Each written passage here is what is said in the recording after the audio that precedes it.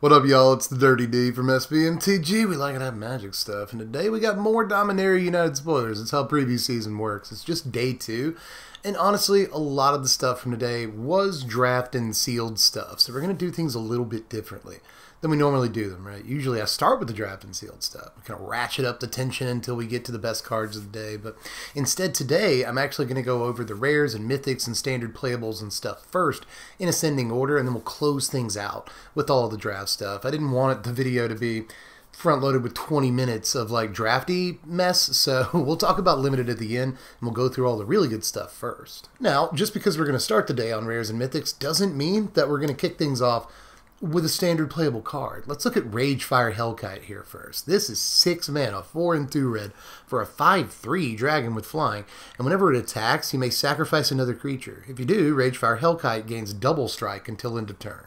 So Lightning Strike got reprinted. I don't really like how that affects this card's chances, but it's still a cool card, especially alongside stuff like Reckless Stormseeker, like anything that can give it haste. It's really good with the Stormseeker. Just swing for 12. You know, it seems okay. So I wouldn't completely cut it out of contention depending on its synergy with other cards, but even with the Stormseeker trick, it's like 6 mana. Like 6 mana is so much and 3 toughness is so little. Here comes another 6 mana card that probably won't see too much standard play, barring any ridiculous synergies, just like the last card, but I do think this one is marginally better, and the art is really, really cool. So let's look at Cosmic Epiphany next. This is 6 mana, 4 and 2 blue for a sorcery.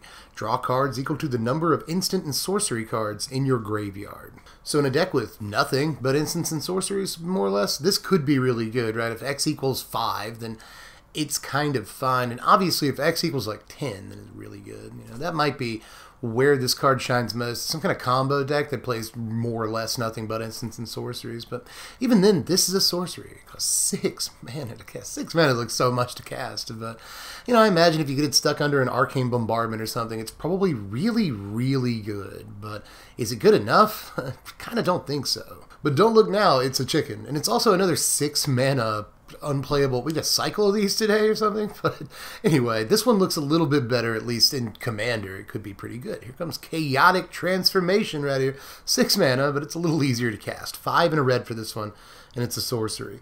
Exile up to 1 target artifact, up to 1 target creature, up to 1 target enchantment, and up to 1 target planeswalker, and or up to 1 target land. For each permanent exiled this way, its controller reveals cards from the top of their library until they reveal a card that shares a card type with it, puts that card on the battlefield, and then shuffles. So it's a huge Chaos Warp. It's just a big old Chaos Warp for double the amount of mana that Chaos Warp costs. But still, 6 mana is so much, even in Commander. I know that some people in the comments section are going to look at that last card that draws all the cards and be like, well, in Commander, and like, yeah, maybe, but 6 mana is still kind of a lot in basically any format. So I'm not sure how much play it sees, but it does feel like, of all of the cards we've seen so far, there goes my light. There goes my light. This is why you don't have cats in the room when you're recording YouTube videos. All right, I think I was actually miraculously able to fix the light. A rare W, but I'm not sure what I was talking about a second ago. I think it was Chaotic Transformation. Card's kind of bad. I should have just left it at that. But let's move on to another 6 mana card. A lot of these today, but I actually think this is one of the better ones that we have seen today. An actual, maybe potentially good one. Here's Tyrannical Pit Lord here. First of all, I'm a sucker for a Lord of the Pit callback, so there's that. But again, I don't think that's like tainting my evaluation of the card. It looks okay. 6 mana, 4 and 2 black for a 6/6 demon with Flample. And as Tyrannical Pitlord enters the battlefield, you choose another creature you control. The chosen creature gets +3/+3 and has flying. When Tyrannical Pitlord leaves the battlefield, sacrifice the chosen creature. Okay, so this is actually a sort of decent pile of stats for the mana cost, 2 relevant keyword abilities. It doesn't tie to a lightning strike, and it does something when it enters the battlefield. So I think we might have a winner when it comes to the best of these cards today. I'm not sure this sees too much standard play, but I do like that it lets even like a 1/1 fly over for 4, the turn at ETBs. So if you have like a 4/4 in play already, it lets that guy fly over for 7, which is a definitely not insignificant amount of damage. I don't mind this guy. But wait, there's also the green one. This is Briar Hydra right here, which is Actually really cool in terms of concept. It's a plant Hydra, and it's actually not the first time we've seen a plant Hydra, but still. This is 6 mana, 5 and a green for 6/6 trample, and it has Domain. Whenever it deals combat damage to a player, put X +1/+1 counters on target creature you control, where X is the number of basic land types among lands you control. Now, some of the reasons that I like this, like at all, and I think it's kind of worth talking about, are that it's marginally easier to cast than some of these other 6-drops we've seen, and it's in a color that ramps better than all the other colors. So that's worth looking at, but I like that it has Trample, and it can put the counters on itself. So Trample makes it a little bit more likely to deal some combat damage, and it's already pretty big, so it should trample over and be able to put counters on itself and just get bigger every turn and become this thing your opponent has to deal with. But you can even put counters on other stuff. It doesn't have to put counters on itself, and I kind of like that about it. But even if all it's doing is putting counters on itself, it's a must-kill thing. But your 6-mana creatures should be must-kill things, and I'm pretty sure there's just way better 6-mana stuff you could be doing in Standard. I mean, Vorinclex rotates, but compare this to Vorinclex. I think Vorinclex is better, and that really didn't see as much play as I think a lot of us would have liked for it to have seen. But either way, I'm not sure this card is good, but it's at least, I don't know, fun to speculate on. But end of the day, I'm not sure any of these 6-drops see real Standard play, but they're all at least pretty cool. Now, you may have noticed, because you're very intelligent and you recognize patterns, that I didn't point out a white 6-drop. It's because white didn't get one today, but they did get a 5-drop that kind of feels a bit like these 6-drops in terms of like power level and, oh, this looks like a core set card and that kind of stuff. Let's look at Sarah Redeemer next. This is 5 mana, 3 and 2 white for a 2/4 Angel Soldier with flying. And whenever another creature with power 2 or less enters the battlefield under your control, you put 2 +1/+1 counters on that creature. Alright, so one cool thing is that it kind of prioritizes playing 4-ofs because it works with other copies of itself. You already have one on the table, you play another one, the one you just played, suddenly a 4/4 flyer. Yes, we all know it would be a 4/6 flyer, not a 4/4 flyer. Leave me alone. You makeshift Sarah Angel with no vigilance, so which is actually impactful in a Wandering Emperor environment, but still. I don't think a 5-mana 2/4 flyer is going to see too much play in Standard. I don't think that's a radical statement or anything, even one that does put a good amount of power on the battlefield. Like in your Naya deck, you play Halana and Elena, and you can put 2 +1/+1 counters on Halana and Elena. And then Halana and Elena puts 2 +1/+1 counters on this. And like all that seems really neat, but 5 mana. If you're spending 5 mana, I think you'd just be doing better things, I think. But of course, this does work pretty well with like Wedding Announcement. Right? Getting like 3 3s instead of 1 1s is pretty good. And pretty much anything that makes small tokens, this is very good with. It doesn't only trigger once each turn, which is great. So like any effect that makes a buttload of small tokens all at once is probably at least decent with this. So there's good stuff you could be doing with it, but a lot of it's a little bit niche and narrow and probably more suited for the commander table. Like, no shade. It's just that the amount of time and synergy that this requires to get on the table and, you know, really get some like oomph out of is probably more of a commander thing than a Standard thing, where this hits the table for 5 mana and dies to a 2-mana removal spell and you just feel bad and you don't get any value. So I'm not sure if it's destined for Standard, but there are cool things that can be done with it. But now we get to talk about some cards that are at least like kind of better than the cards we've already talked about today. Like I said, man, I really feel like all the cards that we've seen so far today have a core set stank to them that I'm not sure that I really like, but we're going to get into some much better stuff like the Golden Argosy, some of that Golden Argosy here. This is 4 mana for a 3/6 legendary artifact. It's a vehicle. And whenever it attacks, exile each creature that crewed it this turn and then return them to the battlefield tapped under their owner's control at the beginning of the next end step. And this crews for just 1. So I guess Teleportation Circle is not leaving Standard. In a way, and now any deck can play Teleportation Circle, which is really exciting in a lot of ways. It can't flicker artifacts, or it's not strictly a Teleportation Circle commenter person in the comment section, but I think that it's an apt comparison. 4 mana for a thing that blinks a creature every turn, more or less. Pretty good, and it has a huge toughness, so it should be able to attack and survive most combat steps, right?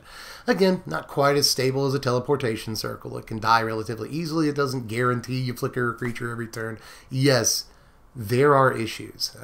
Totally understand, but you trade all of that functionality for a card that can be played in any deck, which I think is really, really sweet. You know, you want to flicker a creature, you got a chance at it, and I think that's nice. It crews for just one. 4 mana is a bit much to get on the table, but it still crews for just the one. So I kind of really like this card. It also doesn't flicker a permanent the turn it enters the battlefield unless you can give it haste, which is actually kind of a massive downside. But again, 6 toughness is an awful lot to have to deal with. It's not the worst attacker in the world, and all you really want is that sweet flicker. And if you just get 1 or 2 of those, as Teleportation Circle has taught us, 1 or 2 is all it takes when you're flickering, you know, Titan of Industries. So I actually really like this, and that's probably just stream dev talking. You know, it's a sort of mix of Timmy and Johnny that rests within the depths of my soul. In my heart, I am not a Spike. In my heart, I like cards like this. So even though I'm not sure this sees all the standard play in the world, it's probably a card you're going to see on the streams a lot. So get used to that. But up next, I gotta say, I kind of feel weird talking about this card this early, quote-unquote, in the video, but we've still got a few rares after this to talk about. But we got to talk about Threats Undetected next. This is 3 mana, 2 and a green for a sorcery. Search your library for up to 4 creature cards with different powers and reveal them. An opponent chooses 2 of those cards. Shuffle the chosen cards into your library, put the rest into your hand. Alright, it's a Gifts Ungiven. That's what it's. She's even doing like the same. She's laying the same way. I get what you're trying to do, Wizards, but you made it bad. You purposefully neutered like all of the good stuff from Gifts Ungiven, right? Instead of the card being instant speed, the card is sorcery speed. Terrible. It's really bad. It only hits creatures instead of anything, which is also, I like being able to tutor anything. It's like part of the whole point. But really part of the whole point with Gifts Ungiven is that you're able to dump the unwanted or unchosen by your opponent cards into your graveyard. Just get those back and just reanimate them or whatever you want to do. So they really, I guess fixed is the word here. And fixed usually means made the card fair. But here, fixed means like you would your dog. They neutered this card. And because of those things, I'm not sure that it's much better. Now, it is a mana cheaper than Gifts Ungiven, and it's still green card advantage. You still get to get 2 creatures for 3 mana, and you get to choose them. Now, another thing, by the way, another way they powered this down is that it's 4 creatures with different powers, which is strictly worse, objectively worse than 4 creatures with different names. You know, you might be able to go get 2 differently named creatures, but they have the same power, and that's it's so annoying. So, like, I'm just not like super sure this is going to see all the play in the world, but you know, just this is Boomer griping about a card that I'm old enough to know exists. That might be really like coloring my perception of a pretty decent Magic card that's still 3 mana, draw 2 of the best creatures in your deck, and that's actually kind of good. So, you know, I wouldn't be surprised if this card shows up as like a 1 or 2 of here and there in like very specific mid-range decks or even combo decks. But problem with it being a combo deck, your opponent just doesn't let you have the 2 things you need for your combo, right? But still, I think that this does have some potential, so don't just want to sound like I'm just crapping, just all over the card. I actually think it's okay, but I also have to be an old man and be like, this isn't Gifts Ungiven. Yeah, it's not supposed to be Gifts Ungiven. It's a really good card. So I totally get why it's not, and I could see it being okay. But next, let's look at Shanna, the Purifying Blade here. This is 3 mana, green, a white, and a blue for a 3/3 legendary human warrior with lifelink, and at the beginning of your end step, you may pay X. If you do, you draw X cards, but here's the catch. X can't be greater than the amount of life you've gained this turn. I think this is really cool. I really do. I have to say this about a lot of cards today. I'm not sure this sees all the standard play in the world, but it might not be for standard. It's kind of a commander-y card, right? I think this is a really cool card for like an aggressive life gain strategy, and obviously Wizards has been adding kind of aggressive life gainy cards to standard and obviously historic explorer, whatever.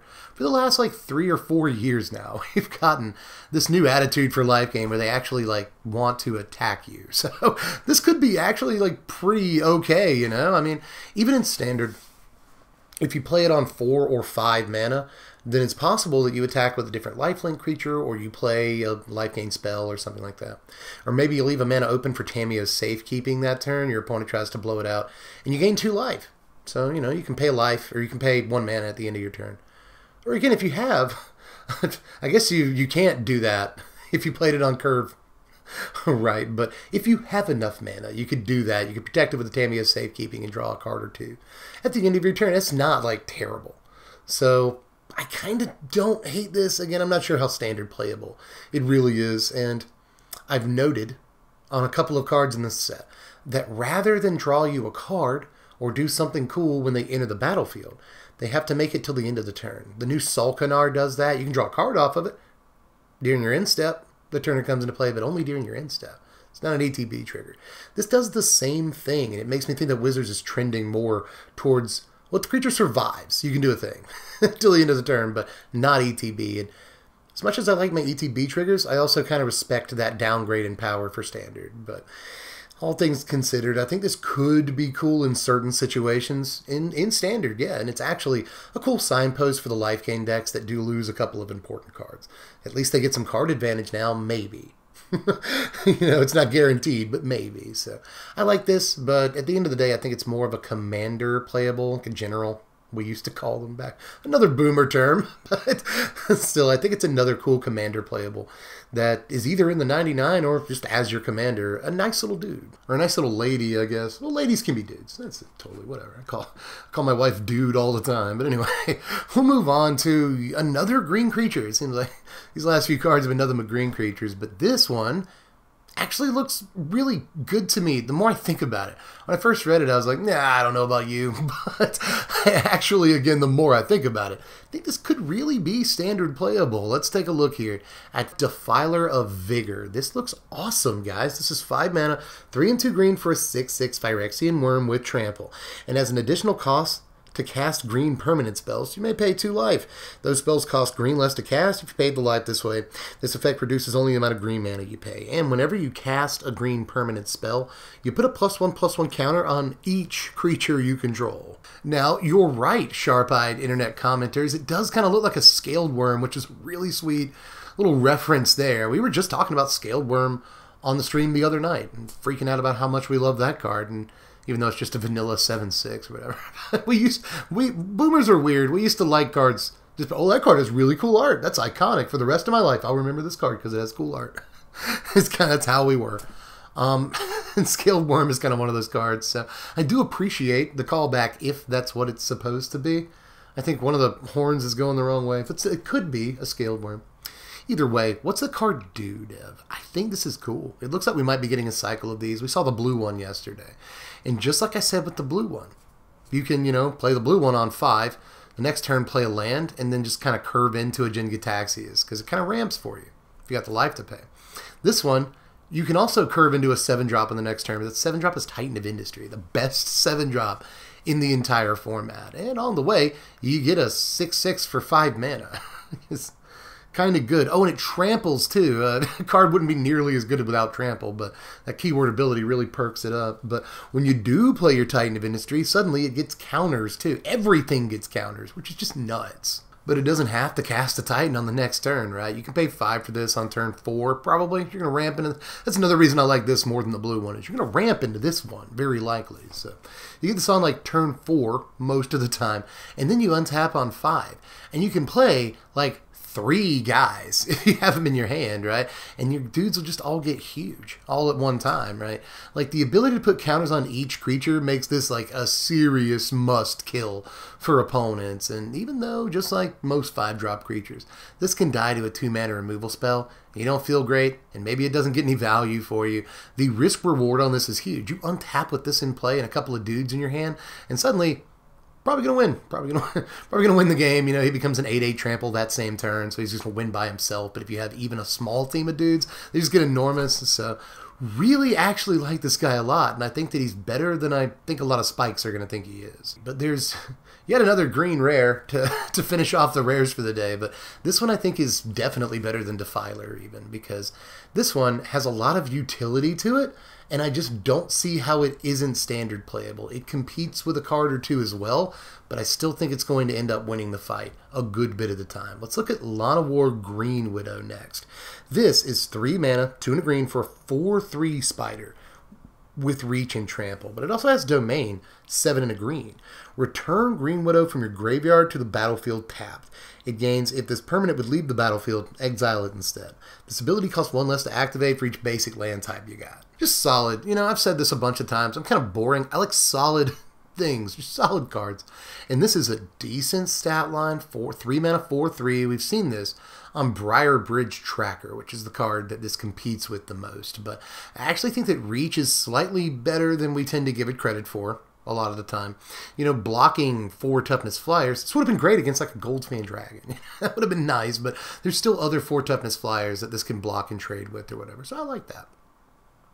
It blocks and kills that 5 mana Sarah thing that we looked at earlier. So hey, look at that. But still, aside from just the stat line, which is, I think, really relevant, the fact that it has 2 keyword abilities is relevant. Trample is relevant, especially in a Planeswalker-heavy format, which I would predict we're moving into, right? So Trample gets even more important, but it's also resilient. It only comes back the 1 time, but even in a mono green deck, you know, I know it costs like 7 mana to activate its ability in a mono green deck, but again, in the right mid-range decks that make it till turn 100, you know, eventually you'll be able to do this and reanimate it at the end of your opponent's turn and just immediately untap it because it's not a sorcery speed ability. I think that's actually really relevant too. Now, we've made it to the drafty stuff, but don't click away just yet because there's a few commons and uncommons that I'm going to kind of lead off with here that I think are going to be really important in a lot of these.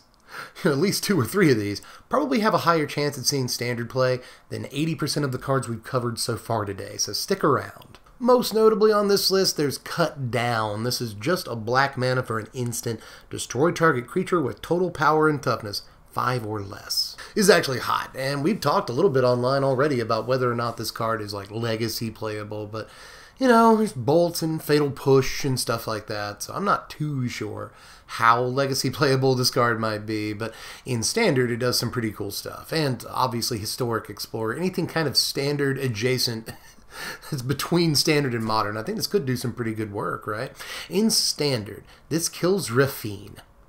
It costs an extra mana, but you know, whatever. It kills Raffine the moment that you see it for just 2 mana, which is super relevant. Anything else in the 1/4 stat line, which is slightly more common than you'd think. I mean, Skullport Merchant leaves the format, but I would imagine there's still playable 1/4s aside from Raffine. But aside from that, obviously it kills 3 2s, 2 3s, 2 2s, 1 1s, like all that's good. Those are all common stat lines. And since this is an instant, it's going to kill creatures before they can grow, like say a Luminarch Aspirant in Historic. This will just immediately kill for 1 mana, which is pretty good, you know, at like instant speed. That's better than say a Bloodchief's Thirst. But in standard, I'm not sure, especially in best of 1 standard, this probably isn't going to do some of the things that Bloodchief's Thirst did for you that made it such a great removal spot. I love Bloodchief's Thirst. I'm going to miss that card a lot. But, you know, this can't come off the top of your library late in the game and kill a Planeswalker. Matter of fact, it's going to come off the top of your library late game and probably not do much. So it feels bad, you know. This is probably, more than anything, a sideboard card for control decks that, you know, oh, I lost the first game against Aggro, I'm going to be on the play this game, you know. But even when you're on the draw, this is a nice piece of removal to put in because it's just the 1 mana.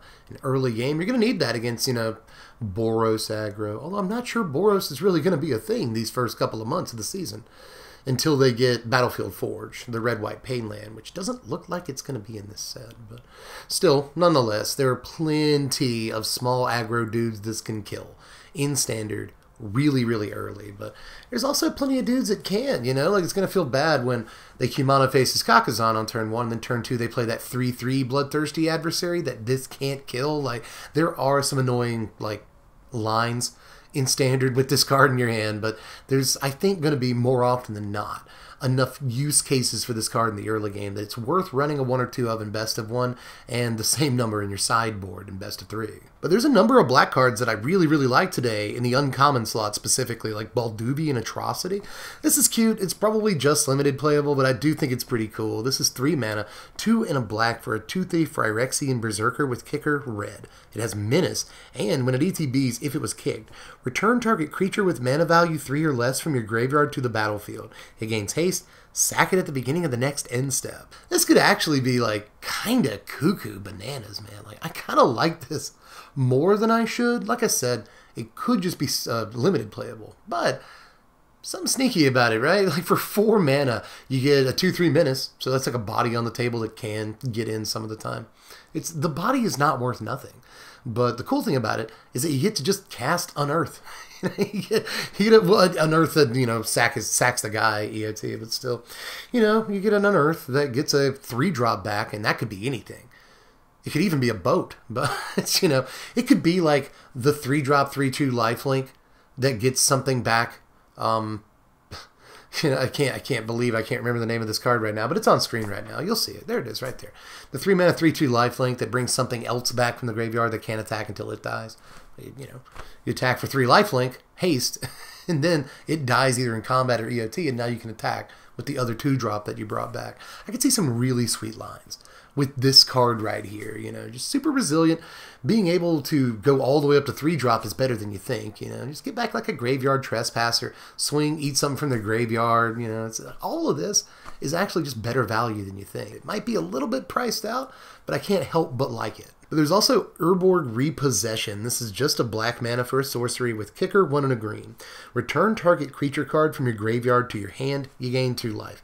If the spell was kicked, return another target permanent card from your graveyard to your hand. Now note the subtle switch in syntax here. If you kick it, you get a creature and a permanent card from your graveyard, which I think is really, really sweet. On the one hand, it's a strictly better Raise Dead. I never really played much Raise Dead back in the day. It's still a fine card. Standard unplayable at this point, but Raise Dead plus 2 life is kind of okay, especially in specifically the life gain decks. That was a loud noise. I hope my house is okay, but I have a job to do. My house could be on fire. Let's talk about some Magic cards. That is who I am. But anyway, the card looks actually pretty good to me. I mean, for 3 total mana, you get card advantage.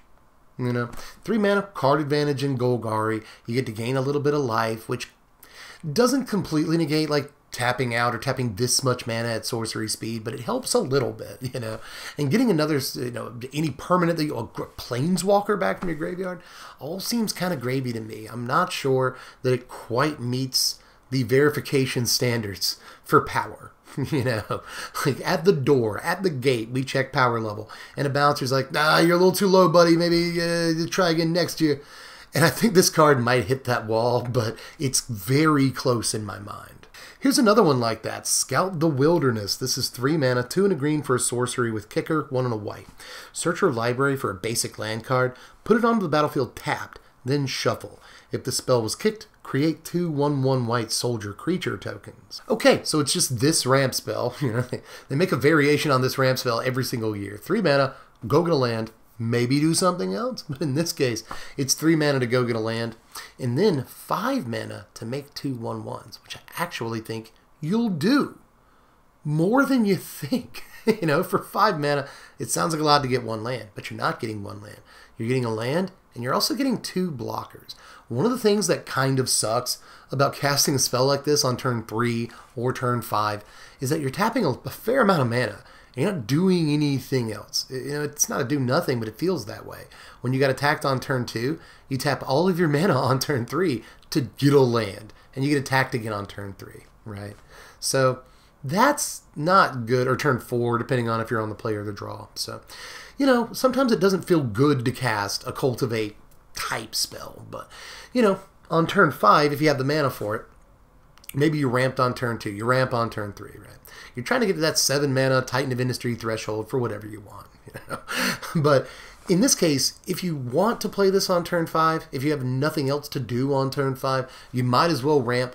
You might as well ramp, and you might as well get 2 blockers. Those 2 blockers are going to be very important a lot of the time, I think. There's also Tolarian Geyser. This is 3 mana, 2 and a blue for a sorcery. Note that card type, because I think it kind of kills this card, to be honest, but it's still cool. It has kicker, white. Return target creature to its owner's hand and draw a card. If the spell was kicked, you gain 3 life. If it were an instant, it'd be just like really annoying and probably standard playable, to be honest. I mean, even if you're just paying 3 mana for it, bounce a guy and draw a card at instant speed would be very good, but at sorcery speed, it's kind of terrible. Kicking it is fine. I have a feeling this card was an instant in playtesting, and it wasn't too powerful. It was probably just too irritating. It probably really was. Against aggro decks, on the play especially, paying 4 mana for this would be okay. You know, remove that Thundering Raiju or whatever else is trying to do a thing this turn. Take that tempo away. I get to draw a card and gain 3 and negate like last turn's entire attack. That's probably pretty like good enough for a controlled deck. At sorcery speed, this just probably isn't very good at all, but I still think it's a noteworthy card because of all of the things that it does. We saw Samite Herbalist and Yavimaya Steel Crusher today. One of these is better than the other, but I still like Samite Herbalist a bit. This is 2 mana, 1 and a white for a 2/1 human cleric, and whenever it becomes tapped, you gain life, just 1. You just gain life. You gain 1 life and you scry 1. Not terrible. You don't really want to attack too much with this because it's got the 1 toughness, but when it does attack, at least it gives you some bonus. I'm not sure that it makes it into the standard life gain decks or anything because it's not too reliable, but in limited, curve filler, the scry is going to be fine. It's whatever. For limited, this is probably one of those bread and butter playable 2-drop creatures, so just remember it exists. As far as Yavimaya Steel Crusher, though, I like this a little bit more. This is 2 mana, 1 and a red for a 2/2 with Enlist. Little reminder here. When the creature attacks, you can tap a dude that's not summoning sick, and you add that dude's power to this guy's power. You can also pay 1 and sacrifice Steel Crusher to destroy an artifact. This is actually, like, somewhat standard playable looking. You know, we get creatures like this every now and again in both green and red. And again, it's marginal and narrow, but they are somewhat playable, especially in best of 3 sideboards. So I wouldn't be surprised to see this in like a red aggro deck that has to kill artifacts, and that ability is going to get way more important once we go to Brothers War and then back to Phyrexia after that, you know, to like pretty, or Mirrodin. Yeah, it's Phyrexian. Still, after we're gonna get some artifact sets, you know, after this set comes out. So this is only gonna get even better, and all of these like 2 mana creatures that can blow up artifacts, always somewhat playable. But this one even more so in some ways because it can attack for like 5 if it has to some of the time, you know. So I don't hate this. I really don't. But for the real butter and the real bread for limited, we've got things like Frostfist Strider and Mesa Cavalier, right? Cavalier's just Windrake, you know, 3 mana, 2 and a white for a 2/1 human knight with flying. And when it ETBs, you gain 2 life. Well, it's not bad. It's just not terrible, I guess. I'd much rather have like Angelic Overseer, but we saw how much that kind of didn't break, but really strained the limited environment for New Capenna. One of the best commons in that set was Overseer, and this is nowhere close to Overseer, but I still want to compare it for some reason. You know, 2 life is nowhere near. It doesn't. An extra life does not make up for a card any day of the week, but it's still probably going to be a played limited card because it's a 3 mana 2 power flyer. But Frostfist Strider is the answer to the question. You know, how do we make Frost Titan an uncommon? This is how you do it right here. It's 5 mana, 3 and 2 blue for a 4/4 elemental giant with ward 2. And when it ETBs, you tap a creature an opponent controls and put a stun counter on it, which locks the creature down for a turn, basically. This is actually not terrible. This is like more than playable in limited, but very probably not playable in standard. And the only reason I say that is because I see people asking if this is playable in standard. The answer is very likely no. Now we got the Sarah reference today, so we got to get a Sinjir reference too. His Sinjir Connoisseur here is 5 mana, 3 and 2 black for a 3/3 vamp with flying, and whenever 1 or more other creatures die, you put a +1/+1 counter on Connoisseur. This ability triggers only once each turn for some reason. Hey, here's a callback to one of your favorite old cards, Boomers. Isn't that fun? Like, yeah, if it were actually fun, it would be a lot more fun, but it only triggers once a turn. What are you doing? Like, I know you just sack a bunch of guys and suddenly you got like an 8-power flyer, but that would be fun. I don't see the problem here. Where's the issue? I just think this card could have been like really cool and very. I don't want to make these calls because I'm probably just wrong. This strikes me as the kind of card that did exactly that during development and was a rare. They brought it down to uncommon and once a turn. But still, in limited, this is probably really good. You know, 5 mana 3/3 flyers, not a great stat line in that environment, but it can and almost certainly will grow to like a 5, 6, 7 power dude if your opponent doesn't neutralize it. So I actually really like this, and especially a format like Sealed. Let's take a look at Voda Sea Scavenger here. 3 mana, 2 and a blue for a 3/2 Merfolk Rogue with Domain. And you get to look at the top X cards of your library when it ETBs, and X is obviously the number of basic lands you control. Basic land types. Let me be very clear. You may put one of those cards on top of your library, put the rest on the bottom of your library in a random order. So they screwed this up. If this was put it in your hand, the card might actually be playable. But obviously they've powered down these last couple of cards we've looked at to where they wouldn't be quite as standard playable, but this might still be limited playable to help find your bomb.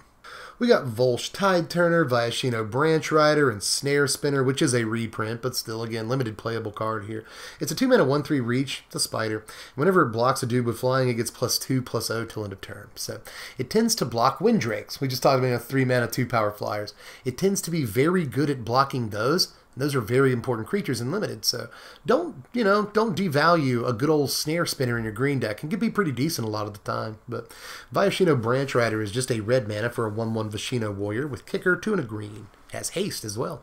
If Vashino Branch Rider was kicked, if it enters the battlefield, what's wrong with me? It enters the battlefield with 2+1/+1 counters on it.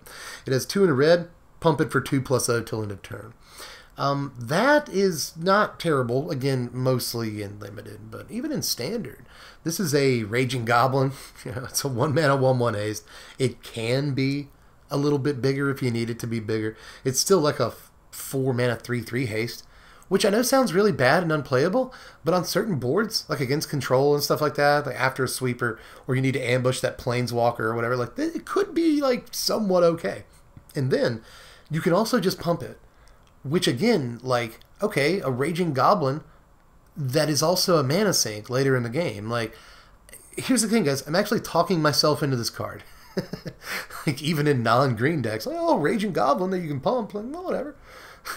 Threat of activation is okay. I don't know.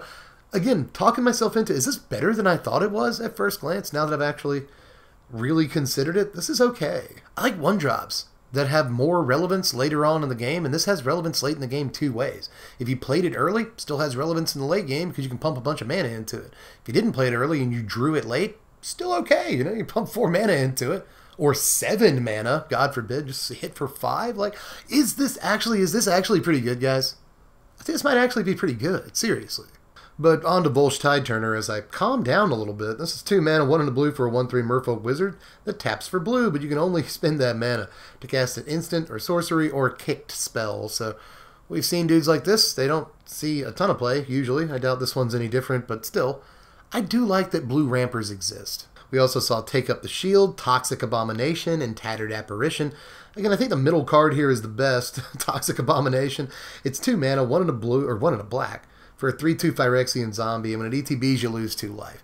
So, 2 mana, 3/2. It's good in those Shadow of Mortality decks, I guess.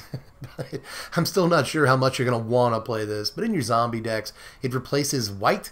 So, if you needed to do that, here's your 2 mana, 3/2. It doesn't come into play tapped anymore.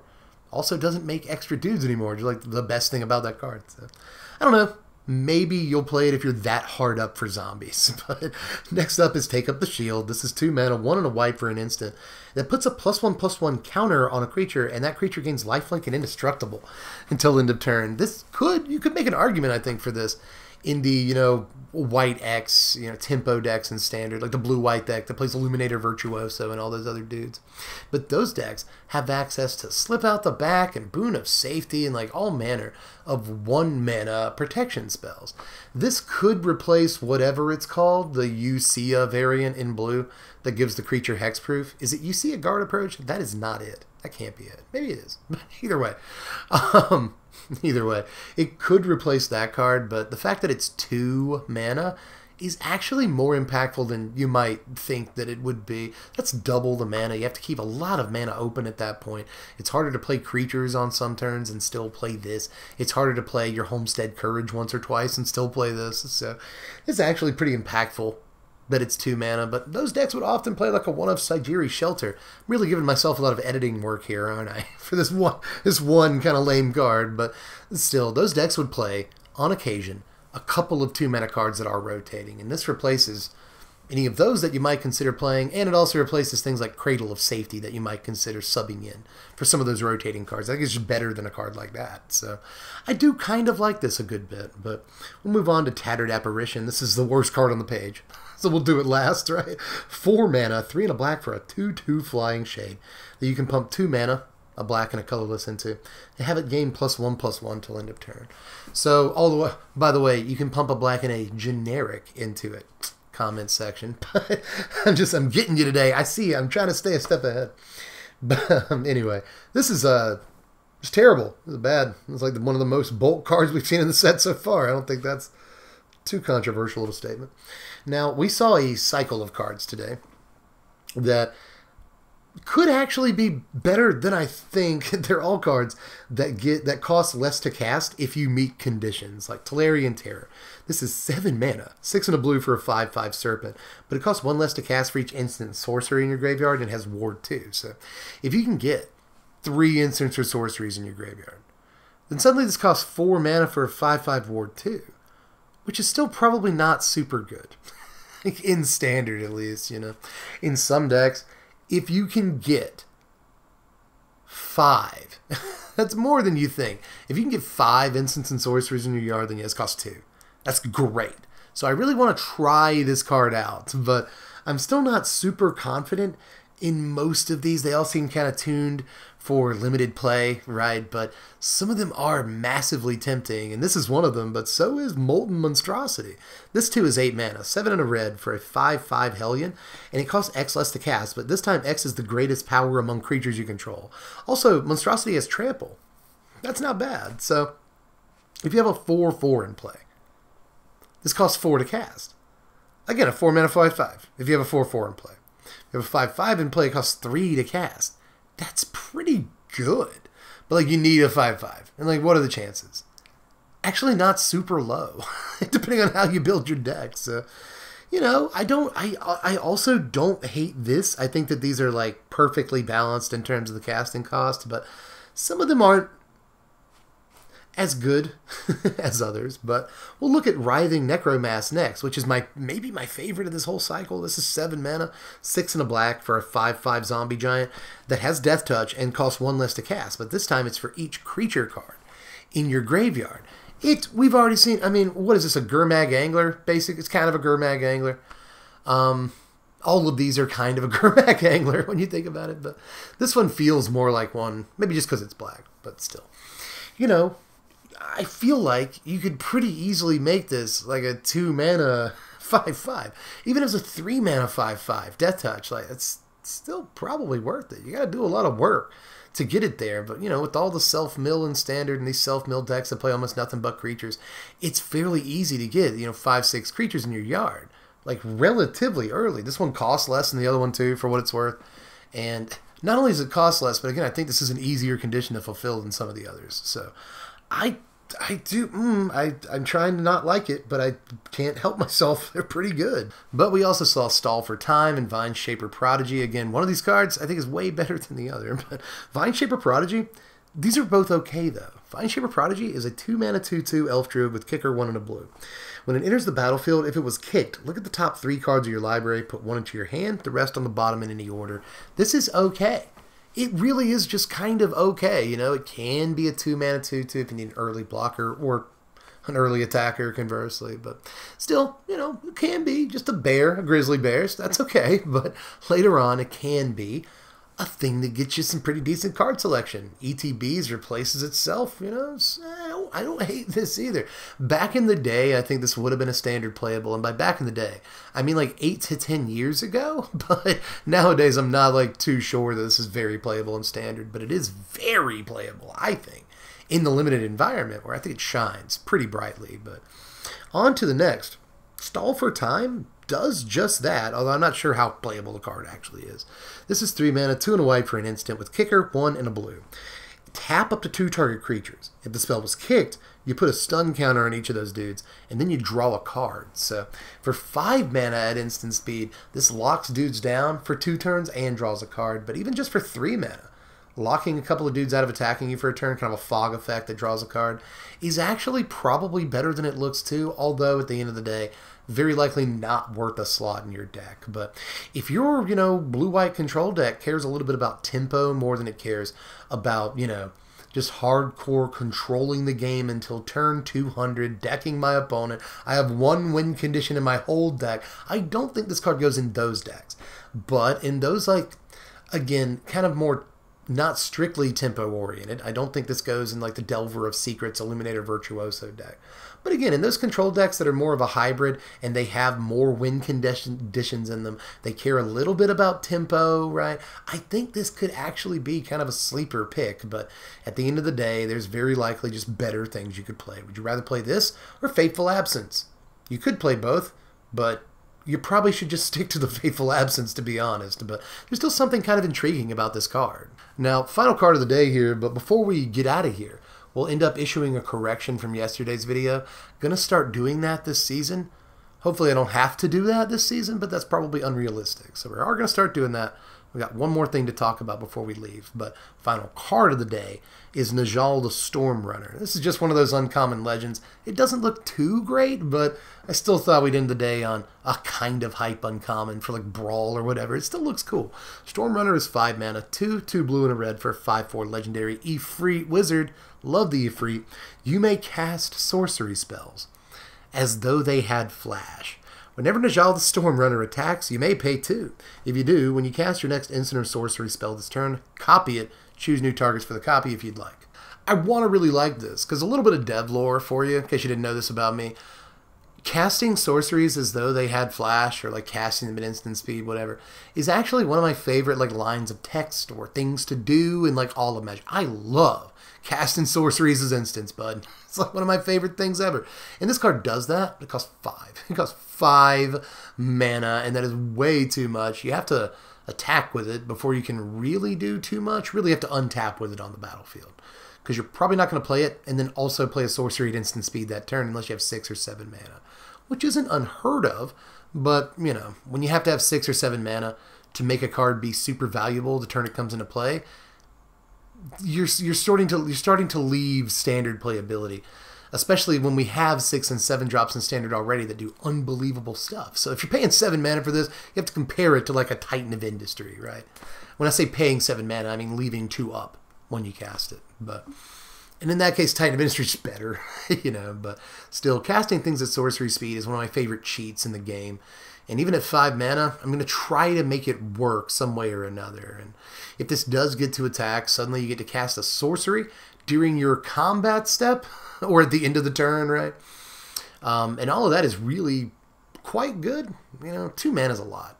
2 mana is a lot. But I imagine if you get to untap with this on the battlefield, you just go to combat immediately. You got all your mana untapped. So you should be able to use that 2 mana to great effect a lot of times. But still, shouldn't talk too much about this one. I was going to say Commander playable. It is Brawl playable. Now, before we get out of here, as promised, let's talk a bit about Archangel of Wrath from yesterday. I was really excited about this card, and I still am. Now, I may have misspoken. I think I said that you can blink this and then like re-kick it. You can't do that. You can't kick it. You can't blink a thing and then re-kick it, because kicking happens on cast, and I know that. We all know that. I misspoke. What really would work with this is bouncing it, which is the objectively wrong thing that I said. I believe I said blinking when I really should have said bouncing. Bounce this, probably okay. But don't blink it, because you can't kick things when you blink them. But the other thing I negated to mention, this was just an omission, is that when you do kick this card, it has lifelink. Right? This is actually, I think, the most popular comment on the video, because I just didn't even think of this. I'm a big dum-dum, I guess. But still, this has lifelink. So when you shock a thing or when you get 4 damage off of it, you'll gain some life, because it has lifelink, and that is actually very good. That makes the card even better than I thought, so I get to be even more excited about a card that I already thought was pretty solid. Now, that is all the cards from Friday. We got a little bit more draft stuff today. Yesterday was the really hype day, but we will get some things over the weekend. If you check Wizards' website, it says that we should expect previews both tomorrow and Sunday. Now, Saturday night, I'll be back tomorrow night with tomorrow's spoilers. And then Sunday night, I'll be on the Twitch streams. That's twitch.tv/SBMTGDev. Following is free over there. And if you have an Amazon Prime subscription in your household, subscribing is free as well to one streamer a month, right? So make sure you check out the Twitch streams, because on Sunday, I'll be there at 8 p.m. Eastern Standard Time to talk about whatever cards we get on Sunday, and also my top 5 or 10 favorite cards spoiled so far from the set. So we're going to have a lot of fun over there with the Strictly Squad. Come join us, hang out. We do a lot of chilling. We have a lot of fun. So check out those Twitch streams. That's how we're going to be doing spoiler content on Sunday. But then on Monday, one of the biggest days of the season so far, we'll be back on the couch for that. But that's it. So just let me know how you felt about all the cards from today. There were a few sleeper picks in those commons and uncommons, and even in the rares and mythics. There's some things that kind of look mediocre but could be better than they look. It was a day of cards like that. So let me know what your picks are from the day, what looks better or worse than I kind of pegged it as, right? Although I really hedged my bets today a good bit. Can't say I hated any of the cards today, but I can't really say that I loved any of the cards today either. So just let me know how your feelings are forming down there in the comments section, and do all this stuff. I've already told you about Twitch, but of course like and subscribe for more spoiler content. Hit the bell for the notifications, and check out the Patreon if you want to support the channel. You like my steez, the cut of my jib, and you want to help out around here. It really does. Just $1 a month, and you'll be able to vote on content once we get to, you know, deck season. Once we get to the season at large and Dominaria is a real set we can play with, you'll be able to vote on what content we do, and that's not a bad deal for $1 if I say so myself. But aside from that, I guess I'm done yammering, so I will catch you cats later. I'm dead from the place. Thanks for watching, Wizards. Spread love and be kind.